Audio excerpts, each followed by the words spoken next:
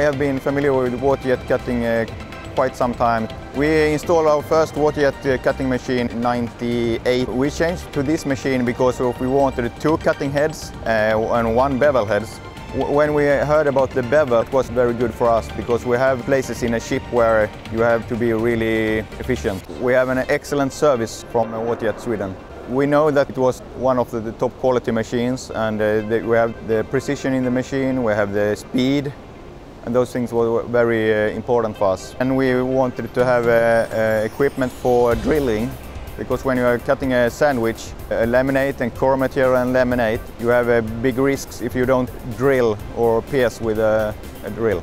Size is 15.5 meters long and 6 meters wide. We cut steel, aluminum, copper, wood, rubber. Whatever we need to be cut, we can use the machine for.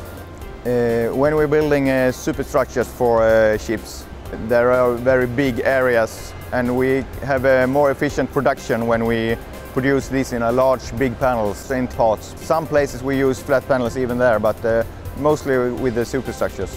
The good tolerance, reduced cost. The yield is better from our product model. We get the parts to look as they were constructed. Higher quality. When we changed from the old machine to this one, we could double the speed of cutting. So we can double it in twice, so to say, because we can use both heads.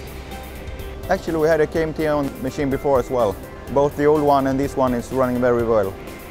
It's a better environment for the pump to stand outside in that heated room, because when we are working on a carbon fiber, the dust could be pretty aggressive to a lot of things. That's working very good.